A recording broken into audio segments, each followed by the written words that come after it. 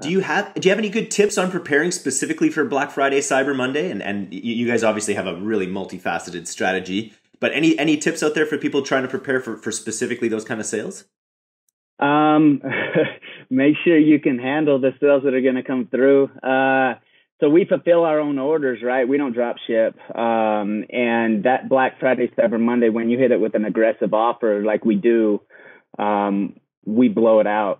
And we're very clear and transparent on our checkout page that, hey, listen, we ship our own stuff. It's going to take us about 2 weeks to ship this stuff. We send them 2 or 3 different emails to make sure they don't get upset with that. But that was our biggest hiccup in years past with Black Friday, Cyber Monday, is that with our aggressive offers, we weren't prepared for the actual sales that we were going to get. And we rely so heavily on repeat customers and making our customers happy that's been our biggest hit. But we've fixed that. So we're prepared this year. We're prepared to ship a hell of a lot of orders in a short period of time.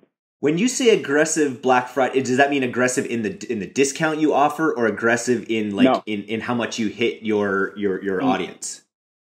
Aggressive in the giveaway that we're doing. Okay. In the offer. We don't really do. We're not a big. We've found that with our demographic, the discount doesn't hold as much weight as actually giving away a physical product, right? Having something tangible for them to touch, for them to gamble with, so to speak. But yeah, we don't do a ton of discount offers. But when I say aggressive with our offer, I'm saying aggressive with something that they might be able to win, or because we run that giveaway model, right? That's right. Even in the off season, that was a question I had. So in the off season, when you're not building shows around modifying trucks, what are the giveaways you rock with during the off season? We're always on giveaway, right? Like we always give away trucks. That has nothing to do with the TV show, technically. Oh, okay. We're always 6 weeks on, and then we take about a week to find a winner, and then we go 6 weeks back on.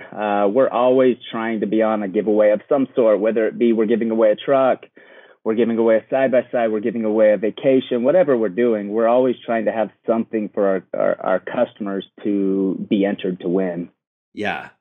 It's okay. So this is a question I thought of originally when I interviewed Alex Brown last week, the founder of the Beard Club, and he was talking about he's an absolute thug, smart guy, great facial hair, fits right in with the group.